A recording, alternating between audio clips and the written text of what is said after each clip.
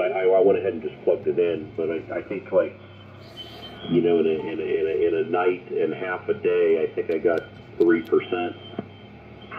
That's it?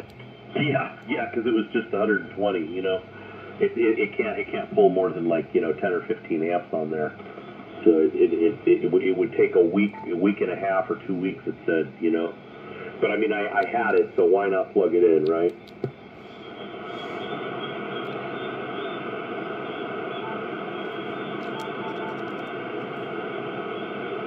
Let's see, max power. I don't know if you've seen anybody who has that Solterra. They're not sold yet. See, I've seen people. I saw one guy drive around in one. Are you serious? Yeah, I saw somebody here in town that was driving one around. A Subaru Solterra? Yes. I didn't think those were actually on sale yet. Let's see if this helps. The dealer up here, they were offering them. I got the advertisement, you know, come on in, pick one up for $55,000. Wow. What is it? The Solterra is the electric car version of the Outback. Well, maybe, I don't know if that's a fair comparison. Maybe it's the Ascent. I don't know. Do you know what body it has? It's different completely. Does it have 4 motors? Say again, Brett? Does it have like 4 motors? I don't know anything about the motors. Well, if it's all electric, you know, I mean, don't they like put a motor on each wheel on the all-wheel drive ones? You know, I'm not sure. I was curious. It is all-wheel drive, and it does have symmetrical all-wheel drive. But I don't know. You know, I don't know enough about it technically to see if it has 1 or 2 motors or how the hell it works. But yeah, evidently you're right, David. I guess I didn't realize those were actually at dealerships. I just discovered something on the radio. The one right now that's getting It's not that. all the attention is the new Hyundai electric ones, because they have really good range and they're affordable. Is it the Eon or Ion, whatever it is? Yeah. Okay, I've seen those advertised. What's so good about them? Well, I don't know if there's anything good about them. I just that's the one that's popular. They have pretty good range. The price is you know, is reasonable, and that just seems to be the most popular one. That's the one that's really hurting Tesla right now. Well, what do they cost? Any idea? Yeah, they have a bunch of models, but let me look. My sister-in-law's husband bought one. They had it for about a year, and he just actually rear-ended somebody in it recently. So it's done. I seen it. They drove it up here once. They had to be very careful to figure out how they could make it here because of the charging stations. So they can't charge it at the Tesla places. They have to go to like Walmarts and stuff like that. But anyway, yeah. So I don't remember the actual name of it, but it was a little blue Hyundai. And I think they weren't real impressed with the range on it. Is that a Hyundai dealer when you're leaving Prescott Valley going into Prescott on the right-hand side up the hill? Is that a Hyundai? Kia. That's Kia. Okay, so Hyundai must be over there by Findlay Toyota then on Willow Creek Road. Well, you seen they're going to build a new one right by Deepwell Ranch. It's going to be Findlay something. I don't know if it's Kia or if it's Toyota or something, but right there at that intersection it says coming soon right by Deepwell Ranch. Hey, I just figured out something on the radio. There's a setting for the meter for average or peak, and so I switched it to peak, and now it says, hey, you're doing 100 watts on sideband. Well, how do you do that? Yeah, I figured it was something like that, man. What do you do, Brent? What's that? How do you do that? Go into, geez, let me look again. Hold on, I can't remember. Let me see here.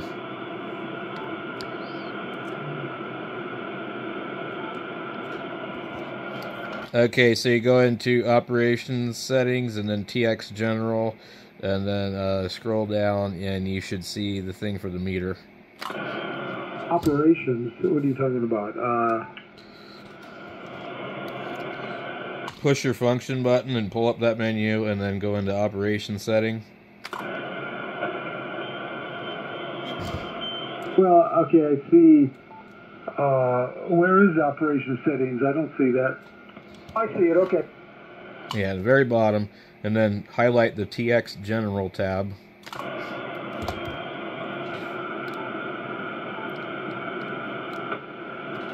Okay, now what? Scroll all the way to the bottom. It's the very last one. It says meter detector, and it'll say average or peak.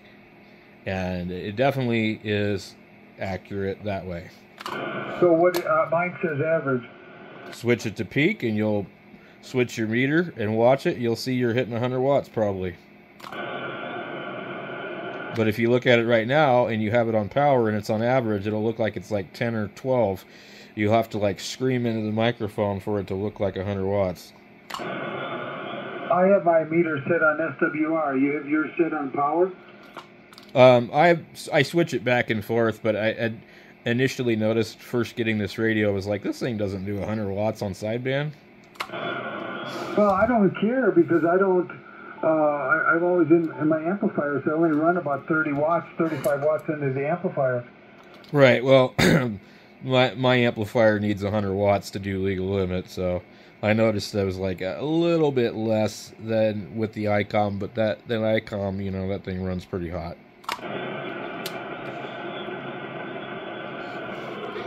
I forgot, how do you change the meter from SWR to power? Just touch the meter. I found out pretty much everything. You just touch. I just learned today if you touch the last 3 digits of the frequency, it'll give you a keypad to type in the frequency you want. I didn't know that either. You can get a keypad with this? Yeah, no, just touch the last 3 digits of your frequency. It'll bring up a display, like a keypad that you'd see on the 7300.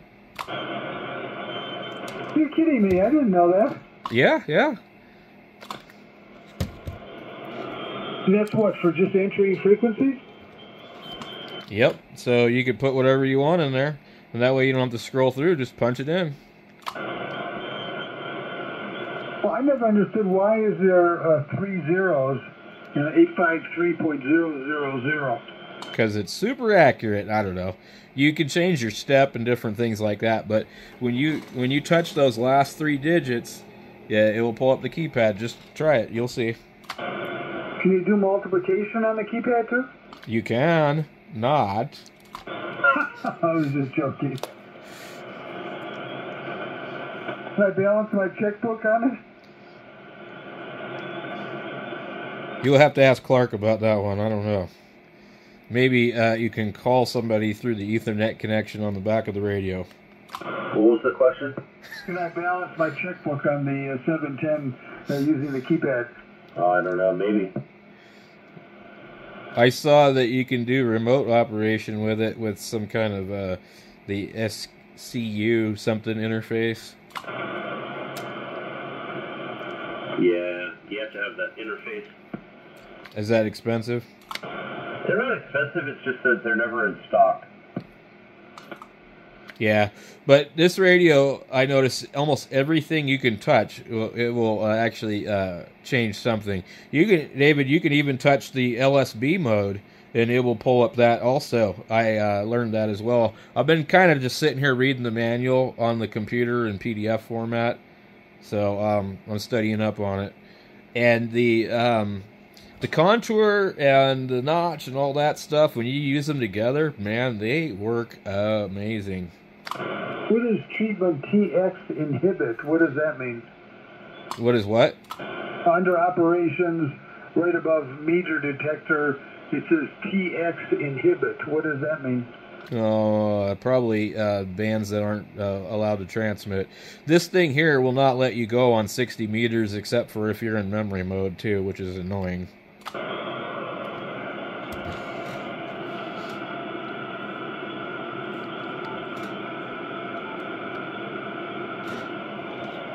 Oh, I see what you're saying, TX inhibit.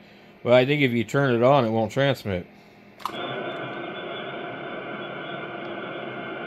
Emergency frequency TX. Interesting. So when I hit the peak button, I want to go back to average. How do I go back to average? Go back into that menu and just touch it and change it back. I touch it and nothing happens. You got to touch it where it says peak, and it will highlight it, and then you'll see the arrow key. And hit the arrow key to go backwards. Just like this.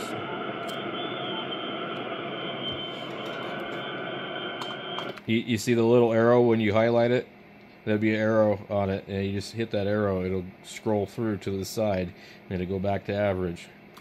You go to the right arrow or the left arrow? Left. Yeah, it doesn't do it. You sure it does? I just did it. Oh, okay, now it did it. All right. I didn't touch the right place. But yeah, so that's kind of cool. It has that function. I don't know, does the 7300 do that? No. If it does, I never found it. I was sitting here going, God, what is it? What's up with this thing? You know, the meter seems weird, you know. I wonder where Steve is. You guys could have a 710 three-way. Did he buy one? Yeah. Certainly has enough radios already. So do you use the contour a lot, Brent? I had never found it effective on any other radios until this one.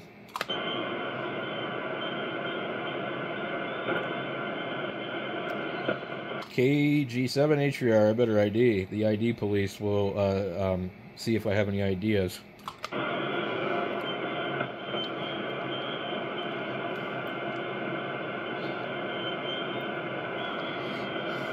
Yeah, I think the best thing about this radio is with the two speakers, even without them, it still sounds really good. It has really, really pleasant audio. It's really nice to listen to, and you can get rid of a lot of noise.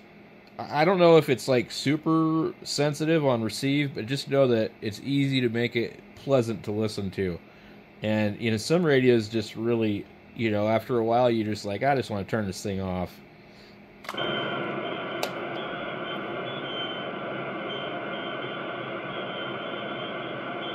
See, when I go to contour, what dial do I use to turn the contour up and down? I never could figure that out.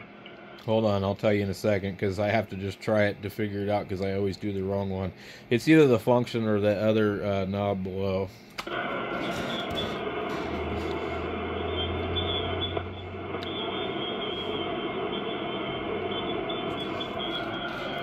Okay, so it's the bottom knob. Tap the bottom knob. You'll see it, and you need to turn it quickly over to contour, and then tap it again, and it will turn it on. And then once you do that, then you can adjust it.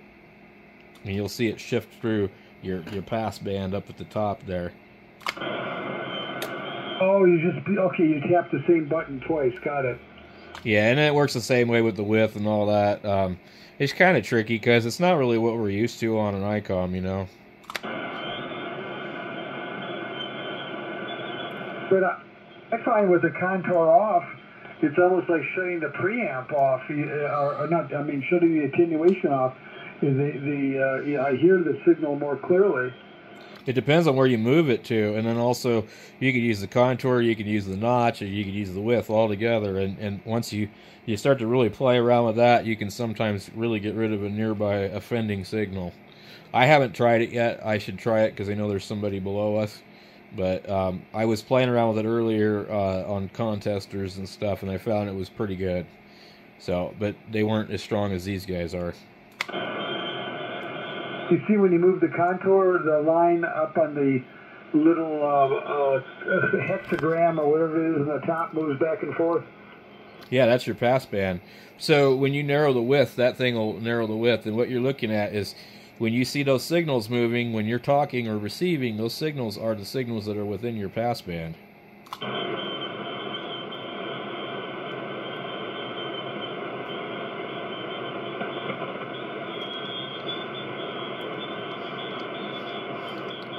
Yeah, Clark, I think you're going to need to buy one of these. I think you'll like it.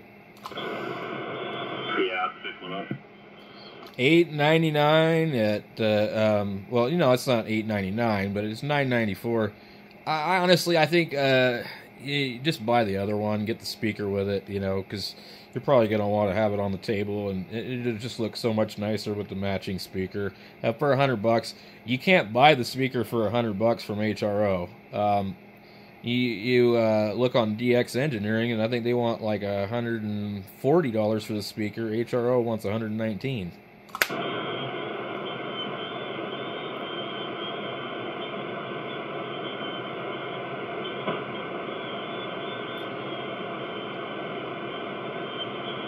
Are you still there, Nate?